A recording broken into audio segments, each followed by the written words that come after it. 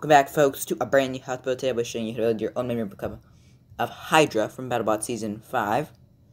So this is, of course, the replica. So you can see, which I'll be showing you how to build today. Has a nice working flipper as well. So yeah, get into the materials you are going to need to build this replica. You will need the following materials. You're going to need a pair of scissors, a ruler, a compass, a black marker or pen, a blue marker or pen, a red marker or pen, a yellow marker or pen, a purple marker, oh, I already said purple, my bad, a pencil sharpener, some tape, a pencil, some cardboard or card, either works. Well, I personally use corrugated cardboard. You're also going to need the instructions, which are linked in the description below. I would also recommend preferably having a lighter purple marker to get the wedgelet colors. Since most of Hydra is a much darker color compared to the wedgelets. And that is about all you're going to need to make Hydra. So let's get into let's start with the process of how you're going to start making it. So you're going to start by taking your instructions and just copying them onto whatever material you're using. Now I would usually use corrugated cardboard, as I did with Hydra. You're then going to color those pieces in, and then you're going to cut them out. After you color them in, and then you do a layer of tape over the top, and then you cut them out. And then we'll be on to the next part of how to build, which is making the main chassis of the robot. Sorry, folks, if there's quite a bit of background noise, but let's get into building Hydra. So to start, you're going to want to make your wheels, of course, so just going to do them the normal way. You have 4 strips, I believe they are, I think they're 3 by 0.75 centimeters.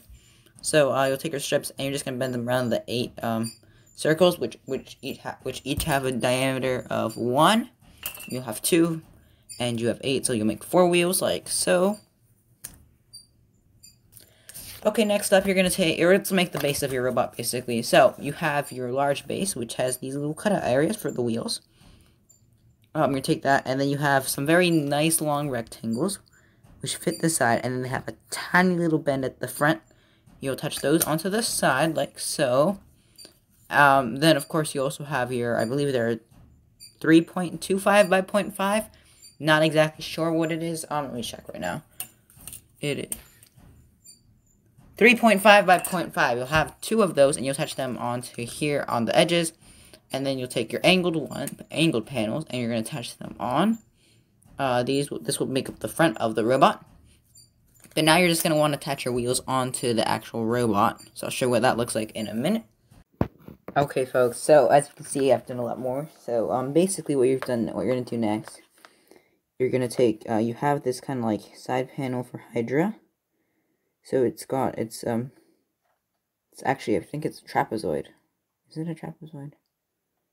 1, 2, 3, 4, 5. No, it's not. But anyway, so you have the top, you have the side, of course, and then you have this like very much like angled part, which should fit right across here, right? So you should be able to fit it across. Sorry if it's not focusing too well. There we go. And then you have a bit of an angled part over here in the back. I'm just going to kind of attach it onto the side here, and then across the bottom here.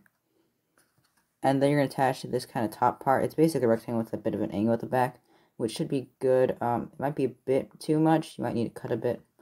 I'm going to do some cutting to fix it up in a second. But, yeah. As you can see, looking pretty good so far. So you're just going to attach this onto the top. Oh, I forgot to mention this. So, you have your inside panel. So these are going to be, of course, the, I think they are 10 by 2.5. There's a line which is 3 tall here. This goes in, I believe, 1 centimeter. Over here goes in 3 centimeters, 2.5 up. Sorry, this is 2. This is 2.5 up, and this is 2.5 up, and then it's across. And yeah, you have this one across on the sides, and you would do this. You'll have 2 of these, of course. And we're not going to tape those onto the ground, onto the actual base yet. But, yeah, hopefully I'm making a bit of sense. You're going to do that. Okay, so next up, what you're going to want to do is you're going to take your back panel, you're going to attach it onto the back like so. Then you have this kind of other, like, this kind of, like, a bit smaller version of the back panel with, like, some angles at the side. Attach that one on top of that. Now, the back panel can be identified since it's 9 by 0.375, 0.75, and then it just goes up at, like, it's a trapezoid, basically, sort of. Then you're going to take your 3 by 2.5, I believe. Attach it over here just to kind of bring these parts together. Then the 2.25 by 2.5, you attach this one. It's a bit thinner just to account for cardboard. If you're not using cardboard, then make it a bit taller. Might not actually be a bit too short, but yeah, attach that in the middle. And you basically have the main robot done. You're just going to need to add wedge slits right now and the flipper, so let's get on to doing those. So folks, of course, for the next part of the how to build today, now we're going to be focusing on making the wedgelets and the flipper. As you can see, I've already done that, but today I'm going to explain to you how to do that right now. So, basically, you have your flipper. We're going to start with the flipper. So, you have this very much angled kind of this panel. So, this panel is, it has a bit of a circle at the back, which is how you're going to identify it. You have 2 panels, which of course are reversed.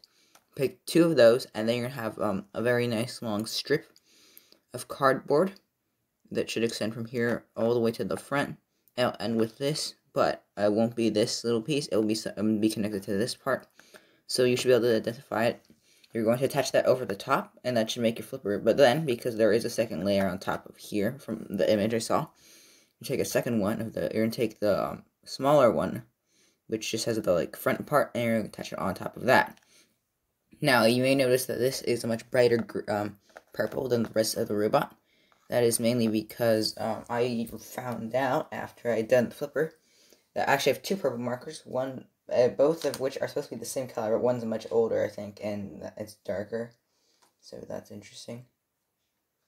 But yeah, and I ended up using the lighter one on this one, so that's why it's much lighter than the rest of the robot, which kind of is a problem. It's not too big of a problem. So, once you've attached your flipper on, you're then going to you have 2 little, kind of these little panels, so it's a ½ an inch at the bottom, and then it's 1.25 or 1.5 centimeters, not ½ an inch, ½ a centimeter, and then it's 1.5 centimeters upwards, and then it's 0.5 centimeters up on the other side, and then an angle, and you have 2 of those, one's reversed, of course, so, those will be the kind of little things that you attach. You're going to attach those right there. I forgot to do the highlighting there. Okay, so, now, once you've attached, now you're going to attach the little, kind of like wedgelet thing on the front of the flipper. So, you have 6 of these kind of, so it's basically like a very long triangle, but 2.5 by 0.5, but there's a bit of a curve in the middle. You're going to add, you're going to take 2 of those, and then you have, 2.5 by 0.5, you have like 1, 2, 3, 4, 5, 6 of those as well. You attach those on top and on the bottom to create kind of a wedge, and then you're going to actually bend a bit of it so it gets the kind of the bend that Hydra has. And you're going to attach it onto the front. You're actually going to do that twice more as well for the other 2 wedgelets, which you're going to attach to the little kind of these panels in the front here. So now we're going to make the actual wedge. So I actually just kind of colored it because I couldn't be bothered to make a bunch of triangles. But, yeah, so it is, I'm trying to remember the length of what the actual portions of the wedge are. It's 3.25 centimeters by, I believe that's 1.75 centimeters. It might be a bit too long. You can touch that over the top, and then on the bottom, you're going to bring over 3.25 centimeters by 1.5 centimeters, and now you're going to touch those to create kind of like this kind of like wedge design.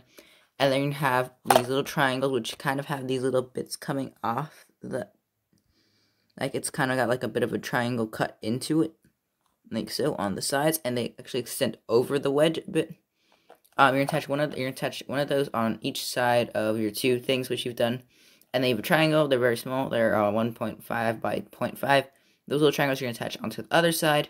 So you get your 2 wedges, which you're gonna attach onto the robot, of course, and you'll basically be done with Hydra, and that's basically it. So let me say my thoughts on this one. These didn't end up coming out exactly how I wanted, but it should be fine, and it's got a very nice flipper as well. It works very well. Pretty accurate as well. I'm pretty happy with how the design came out. Not too happy with light purple. I wish that would have been dark purple, but of course I messed that up, and I don't really want to go back and fix it, but it'll be fine. Oh yeah, so I'd recommend adding a bit of tape so it doesn't like go all the way over. Like I do double-sided tape and then just tape it on. I also added a quarter so it pops right back down. You have to press it in a bit, but yeah. As you can see, this isn't very flush to the ground. I think it has to do with wheels popping it up a bit, which I'll have to fix. But other than that, yeah, I'm very happy with this replica. So thank you for watching, and have a great day.